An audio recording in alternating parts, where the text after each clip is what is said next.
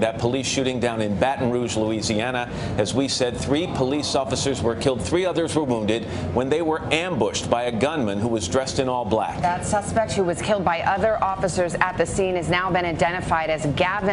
He's a former Marine whose 29th birthday was Sunday, the day of this attack. Police initially arrived at the scene after a 911 call about a man carrying a gun. Investigators are now saying the tipster was not the attacker or an accomplice to that attack. We've got complete coverage, of course, this morning on the investigation, the victims, and the gunman. NBC's Gabe Gutierrez starts us off in Baton Rouge. Gabe, good morning to you. Savannah, good morning. This is where police say it all happened, where someone called 911 and reported the gunman dressed in black fatigues, armed with a rifle. When police responded, he opened fire. Now, as the city mourns his fallen officers, investigators are poring over the gunman's twisted digital history. Shot fire, officer down, shot fire, officer down. Got a city officer down, shot fire. This morning, Baton Rouge is grieving as we learn the identities of the officers killed in that deadly encounter. Brad Garofalo with the sheriff's office for 24 years. Matthew Gerald, a rookie with Baton Rouge Police. And Montrell Jackson, father of a 3-month-old with the force 10 years. Just before his death, Jackson posted on Facebook his feelings about being a police officer in Baton Rouge, writing, "I swear to God I love this city, but I wonder if this city loves me. In uniform, I get nasty, hateful looks, and out of uniform, some consider me a threat. I've experienced so much in my short life, and these last 3 days have tested me to the core." He said, if anyone out there sees me and you need a hug and a prayer, come talk to me. The chaos erupted just before 9 a.m. Sunday after police received reports of a man dressed in all black, wearing a mask and holding an AR-15 type assault rifle at a gas station less than a mile from Baton Rouge Police headquarters.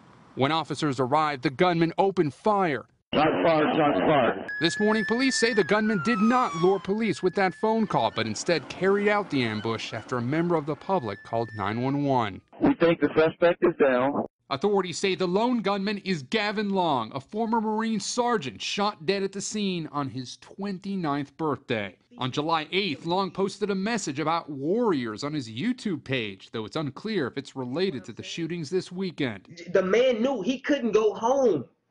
Either he killed his enemy or he died. Was this an ambush? We clearly believe that the individual that targeted these police officers were specifically targeting police officers. All this comes less than 2 weeks after the shooting death of Alton Sterling by Baton Rouge police, followed by the fatal shooting of Philando Castillo in Minnesota and the murder of 5 police officers in Dallas.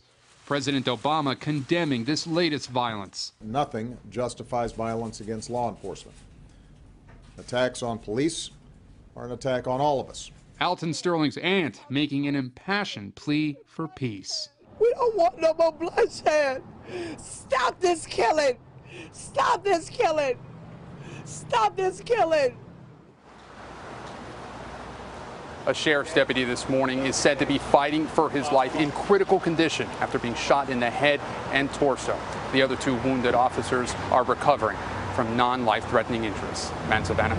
All right, Gabe Gutierrez in Baton Rouge for us. Thank you. Hello, Today fans. Thanks for checking out our YouTube channel. Subscribe by clicking that button down there and click on any of the videos over here to watch the latest interviews, show highlights, and digital exclusives.